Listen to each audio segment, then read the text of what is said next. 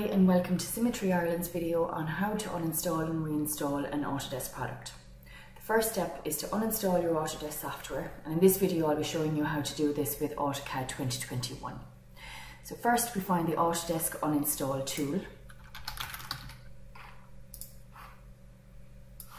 Here you will locate the product you wish to install, so in this case AutoCAD 2021.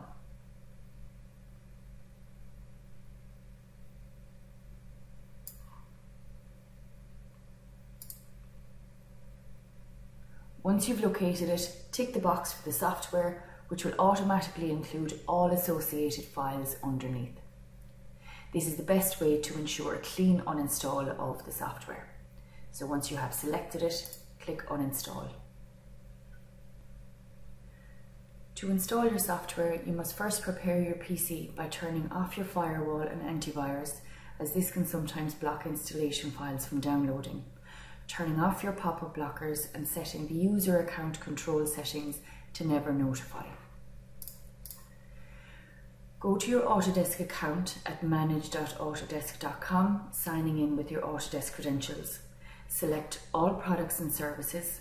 Here you'll find all Autodesk software that you have a license for. So here we have our AutoCAD.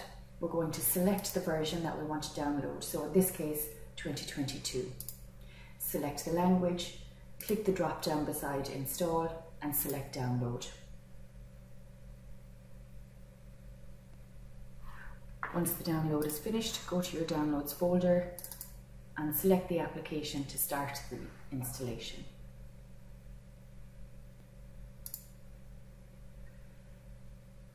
Next, you'll select the destination folder you want to extract the files to.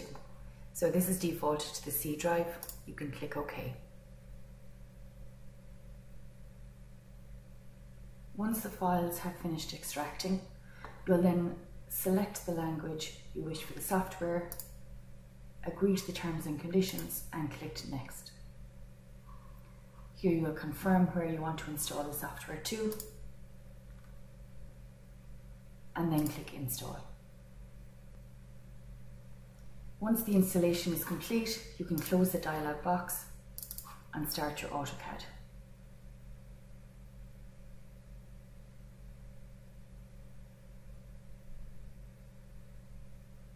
You may need to sign in to activate your license before you can start using the software.